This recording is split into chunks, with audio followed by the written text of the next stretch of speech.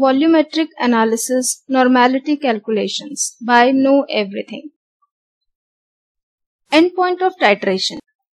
The point at which the substance to be analyzed reacts with the standard solution of another substance in chemically equivalent amounts is called as stoichiometric point, or commonly called as endpoint.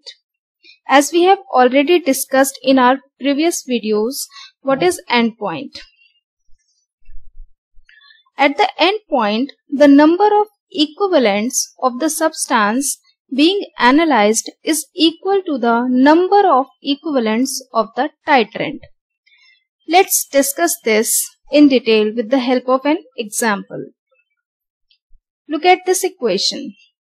In this equation, sodium hydroxide is reacting with HCl and forming NaCl and water. And you can see in the brackets the molecular weights of each one.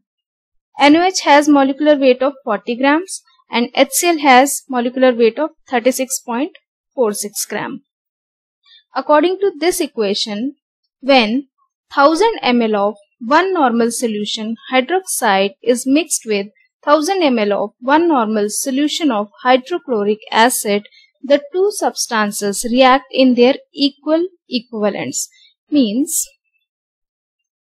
40 parts by weight, NaOH reacts completely with 36.46 parts by weight of HCl. Why we are saying this? Because gram equivalent weight of sodium hydroxide is equal to its molecular weight, that is 40 gram. And in case of HCl, it has also its gram equivalent weight equal to its molecular weight, that is 36.46 grams. So we can say that 1 gram equivalent of NaOH reacts with 1 gram equivalent of HCl.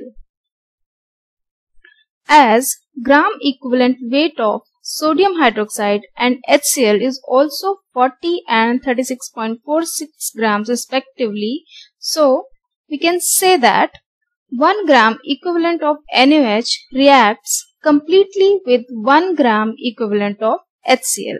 Thus, if suppose V1 ml of solution of NaOH of N1 normality requires V2 ml of solution of HCl of N2 normality, the number of gram equivalents of each can be calculated as follows. Normality is equal to number of gram equivalent dissolved in volume in liters.